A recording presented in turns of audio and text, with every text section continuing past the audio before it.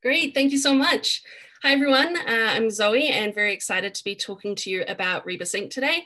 You'll see in the captions that it doesn't quite understand Rebus Inc., but we'll get through it. And I'll be chatting a bit about how we see ourselves fitting into the research publishing cycle.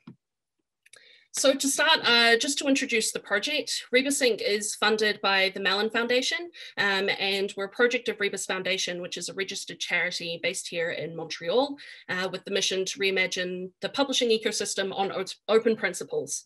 So of course, this is an open tool that we're developing. We think of it as a research workflow tool. Sometimes also we call it a research reading tool, because it's really the reading piece of research we're interested in.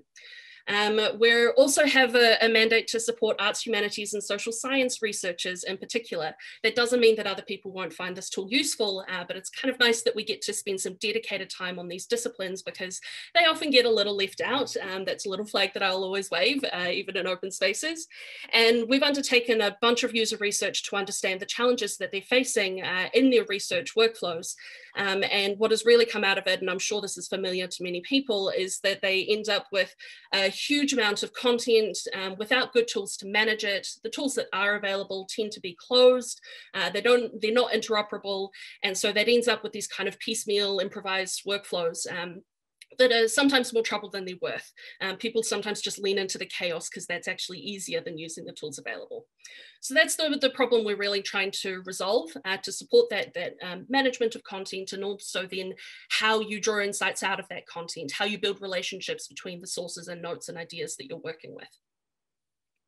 Then to go to the big picture, we've really drawn on a lot of work that's been done around thinking about this the process as a whole around whether you want to call it knowledge production, scholarly publishing, there are lots of terms there.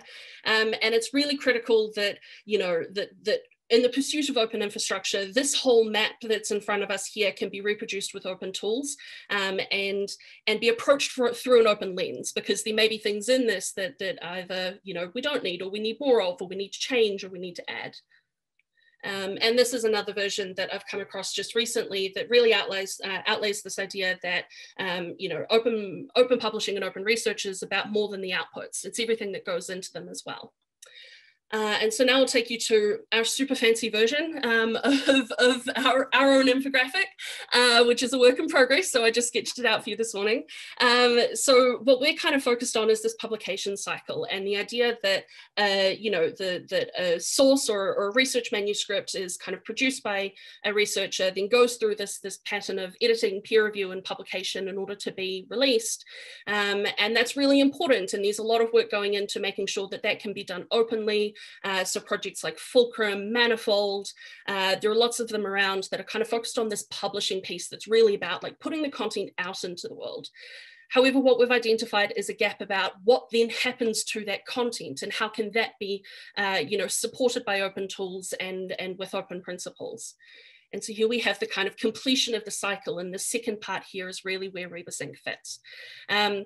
So once content goes out into the world, once it's published in whatever way, it's then taken by other researchers. It's read really deeply. Notes are produced out of that. It's put into context with other sources, and then that's analyzed. And all of that work then feeds into a new output, a new creation, a new publication. There are lots of kind of outputs there that can exist.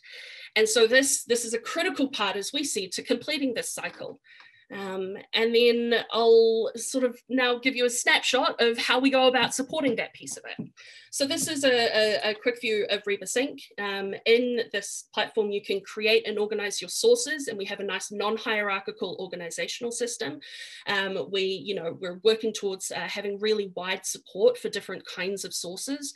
So we know that journal articles, edited volumes, monographs, and things are the very kind of common go-to content, but Twitter threads are really interesting, and maybe you want to capture some ideas out of that. Maybe you're interested in scholarly podcasts, and so they kind of become part of your collection. We can have a really wide-ranging idea of what it means to be a research source. Then we also have support for reading and annotating sources. This won't all happen in the platform. We know it happens in lots of places, so we have kind of some import-export options as well, or working towards those. Then once you've done that reading and you've created your notes, you can organize them, tag them, and again, put them into context with each other. One of those contexts that we support is the idea of a notebook. And so that's kind of like a project space, but we deliberately don't make it guided towards an output because you might just be thinking through a concept and need a space to do that. And then finally, we're developing a suite of features that support the user to draw connections between nodes. So whether that's in a linear form, like an outline that can then be exported to create, the framework for a piece of writing, or maybe it's a mind map because people think in non-linear ways about, the connections that they're drawing across their work. And we have a few others there in mind as well that are coming together. Then as we're doing this work, we're also trying to think differently about scholarship and really expand the definition of research and who can be a researcher. This is a handful of the ways in which we do this. And I think, the critical thing here is we're really trying to lean into the reality of research rather than understanding it as a very structured process that only happens in one way. And the user research that we're doing is really driving that. So everything that, the decisions that we're making are guided very carefully by the engagement that we have with researchers directly. And then out of our user research and reflecting as an organization, we've also been developing our own design principles. So all of these here apply to the product itself, but also how we understand ourselves as a project and as an organization. So a couple of key ones here, obviously openness. We work with a very expansive definition of openness that goes beyond being an open source tool and also thinking about how we can be transparent as an organization. What can we share? Where can we share it? And how can we be, open to what else is happening in the ecosystem and responsive to it? And that goes to coexistence as well. We exist in the same space as so many other amazing projects and work that's happening. And so we're really committed to staying connected to that. And that informs, our product development in terms of having an open API and following open standards. And then is also, driving our approach to developing partnerships and relationships with other folks who are doing work in aligned ways with us. And so to close out, I think I will ask you to help us. So like I say, we really want this to be responsive to researcher needs. And there are a few ways that you can get involved if you'd like to. Obviously, you can jump on Twitter to follow for news and updates. We're also have a beta coming together. So if you're interested in getting your hands on the tool and giving us some feedback about it, the details are here as well.